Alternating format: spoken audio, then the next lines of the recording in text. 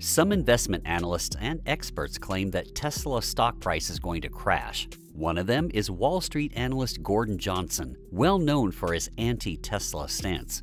In February this year, Gordon Johnson set a sell rating on Tesla shares with a $68 price target. So, is there any merit in this? Is Gordon Johnson right? Will Tesla's stock price hit $68? James Hanshaw, a columnist from Seeking Alpha, said that Tesla is driving investors autonomously into a crash and that all Tesla investors are about to lose billions of dollars. So is Seeking Alpha and many experts who say Tesla stock is poised for a massive crash getting it right? Or are they missing something? If you want to learn our answer to these questions, stick around to the end of this video because we will thoroughly analyze these Tesla bearish sentiments. We begin with what investment analyst expert James Hanshaw from Zurich, Switzerland said about Tesla. James believes that anyone considering buying into Tesla stock could easily get hurt due to a number of obstacles that are mostly too late for Tesla to avoid, autonomously or otherwise.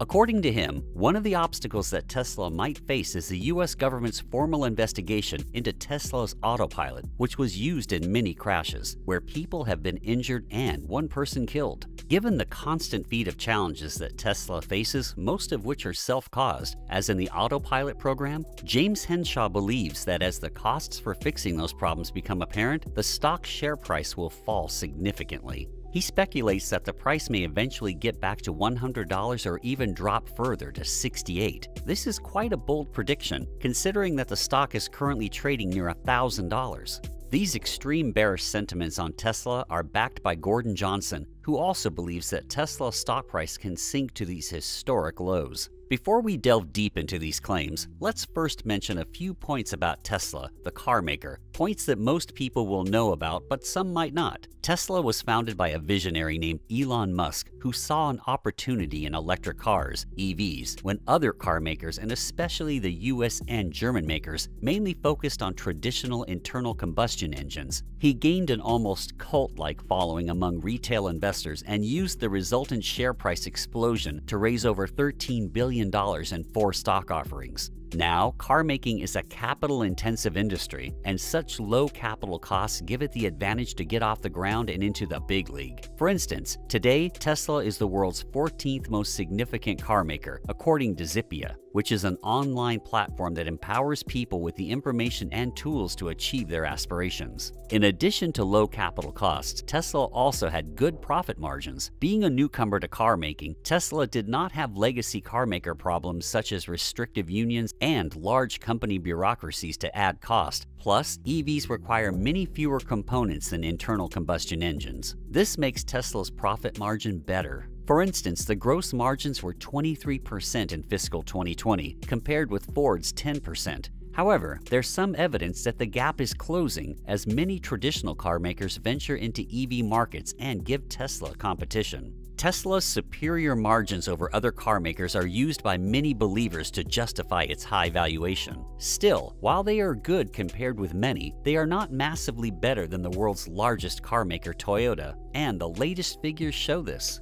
From the latest figures, Tesla had a gross profit margin of 25%, while Toyota had 24%. The net profit margin was 10.5% for Tesla and 8% for Toyota. However, the operating margin for Tesla was 12%, while Toyota had a lower operating margin of 7.5%. Now, the gross profit margin gap between the two companies is expected to close once Toyota builds more EVs. And this is because of the massively lower amount of materials required to make EV motors than internal combustion engines. The financial results for Tesla look good. The company reported another record quarter in their fourth quarter earnings report, delivering $2.54 in non-GAAP earnings per share, beating consensus estimates by 16 cents. Revenues came in at $17.72 billion, better consensus estimates by $1.08 billion, and registering a 65% year-over-year increase in sales, with a car gross margin at 30.6% in the quarter. In addition, free cash flow increased at $2.78 billion from $1.33 billion in the prior quarter. It's quite clear from these figures, Tesla is a top company that is expected to continue dominating the electric vehicle industry for years to come. So why would a few analysts dare to predict that the stock might topple from thousands of dollars to hundreds or maybe even lower? According to them, the biggest risk to Tesla future stock market valuation is costs associated with quality, safety, and services. The analysts say that this is a self-caused major problem that has only started to show recently as more and more Teslas hit the road. A few months ago, the U.S. road safety regulator said that Tesla recalled more than 475,000 of its Model 3 and Model S electric cars to address rear-view camera and trunk issues that increase the risk of crashing. This is around 25% of all the cars that Tesla has delivered so far, and there's no doubt that this will bring a huge direct financial hit on the company. For a while now, the National Highway Traffic Safety Administration, NHTSA, has been discussing camera issues with the automaker while also probing the company's driver assistance system. The investigation covers 765,000 vehicles, which is almost everything that Tesla has sold in the U.S. since the start of the 2014 model year. As per the crashes identified by the NHTSA probe, 17 people were injured and 1 killed. In addition, NHTSA says it has identified 11 crashes since 2018 in which Tesla's autopilot or traffic-aware cruise control have hit vehicles at scenes where first responders used flashing lights, flares, an illuminated arrow board, or cones warning of hazards. If Tesla is found to be in any way responsible for those accidents, the resulting legal claims from the deceased person's bereaved and the injured could result in tens of millions of dollars in compensation claims, in addition to the cost for any fixes that might be needed to those cars. If an automaker is found to have hidden a safety defect, NHTSA can fine the company for more than $22,000 for each violation. This would mean that Tesla could end up paying more than $111 million in total for a series of related violations. In addition to this, federal law requires all safety recall repairs to be provided free of charge on cars that are up to 15 years old, and the years are counted from the time the car was sold to the first owner, rather than based on model year or the date of manufacture. Tesla sold nearly 1 million cars last year, and there are probably around 1.5 million still covered by warranty. Should the company get any costs above the provision, they will hit future profit figures and the company will have a severe cash hit. Assuming 500,000 cars need a fix this year, at the average cost of $676 per car, the cash hit will be $338 million.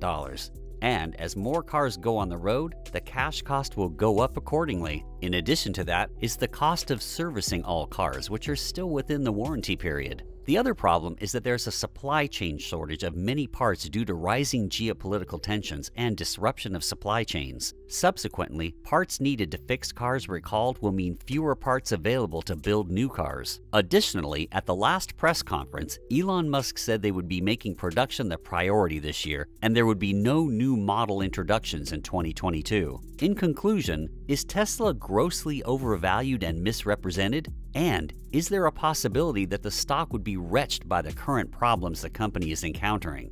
Well, to those who look only in the next quarter or year and not any further, yes, Tesla might appear to be overvalued and it might look as if the company will collapse due to the current problems. However, to those who look 5 years or more down the road, Tesla starts to look like a bargain. So it all depends on the time frame you give Tesla. But, truth be told, with the trajectory that battery electric vehicles are taking, it's no doubt that Tesla will end up on top in the EV industry by the end of the decade. Bearish analysts like Gordon Johnson and James Hanshaw are being short-sighted, and they fail to see the bigger picture, which is that Tesla will win the long game and will be the primary winner in the electric vehicle transition.